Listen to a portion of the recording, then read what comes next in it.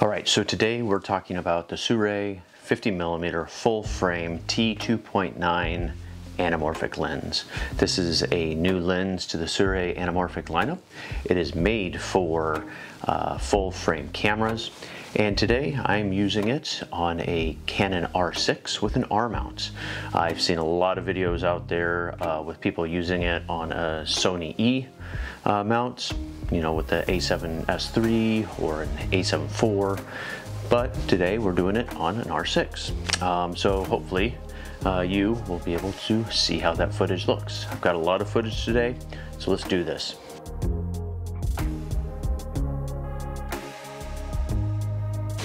So this is the Sirui 50mm T2.9 anamorphic lens. It has a 1.66D squeeze, and it is a chunky beast. It's very good size. It's heavy, coming in over, I do believe, 2 pounds, and it's a great lens.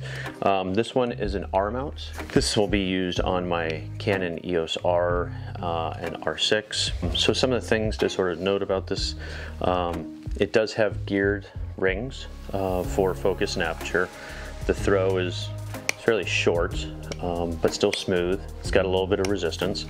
And then the aperture ring has got a little bit more weight to it, you know, stiffer, which is good because you don't necessarily want to be changing your aperture accidentally. The rings, the focus ring and the aperture ring are fairly close together. I have had a number of times where I've accidentally turned the aperture ring instead of the focus ring, so I would suggest setting a follow focus on this and just leaving it that way. The markings on it, so the aperture markings are in t-stops, and the focus has not only meters but also has feet on it, which is convenient. So if you're in the United States like myself, we use, you know, feet, but most people will use meters. This lens is heavy. It's sharp and fast. One thing that I did do is I added an ND filter onto it, simply because I do a lot of outside shooting. I don't know quite how that will affect the image.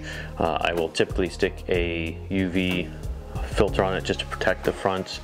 A lot of debate on UV filters, and this is a 82mm front ring on it, so all of my standard 77s don't fit, so I got a special 82 for this one. It's got that standard like anamorphic box look. The coating on the front element is that blue coating that Sirui, all the Sirui lenses have. It's all metal, so it's a really sturdy and heavy lens.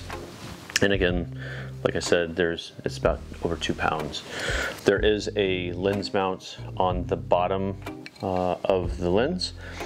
So if you are using a lighter camera and you want to mount directly to the mount here, you could do that. Now, one thing that I've been doing is when I have this on my camera, I actually use a lens support, which just holds up the front. As far as the rear mounts, this one is an R mount. It comes in a number of different mounts, so I chose the R mount simply because I have Canon R cameras. The mount fit is snug. It's not as snug as some of the Sirui anamorphics that I have, but it does fit on there well. It doesn't have much play. Now, on some of my other Sirui anamorphics, I have had problems with mounting them on and either having them not mount 100% right and have to reset it. This one, haven't had any problems yet. It's been pretty good.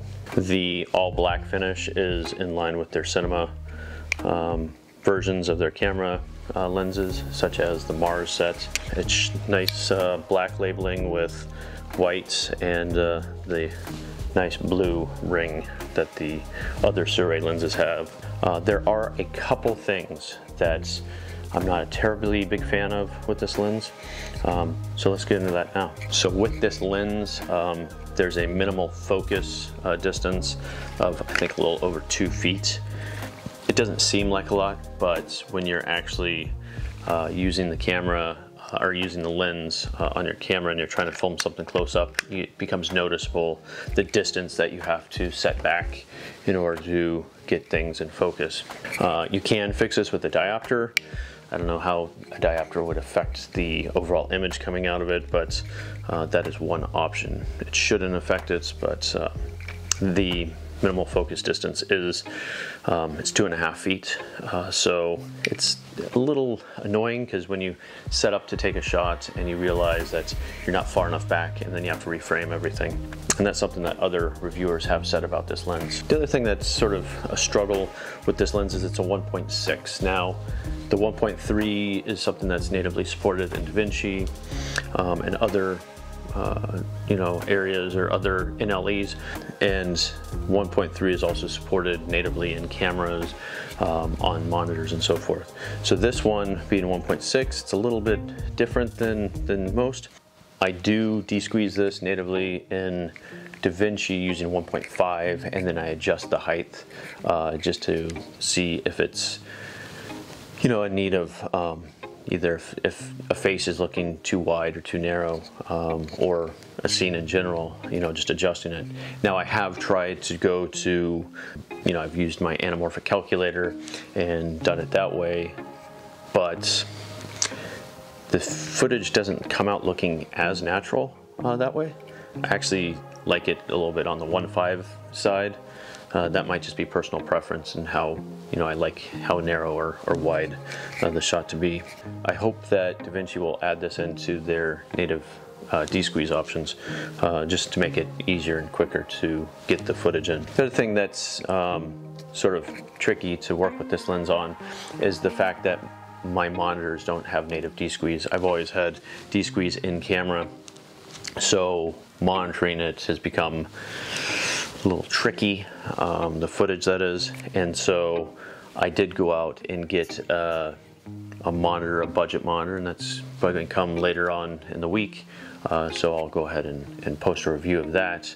I did look into getting the one monitor, and I think it's an Andy Cine monitor that DSLR shooter on that channel, Caleb, had reviewed as the best budget monitor. Now, with him putting that out there, everybody ran out and bought every monitor that was available on Earth.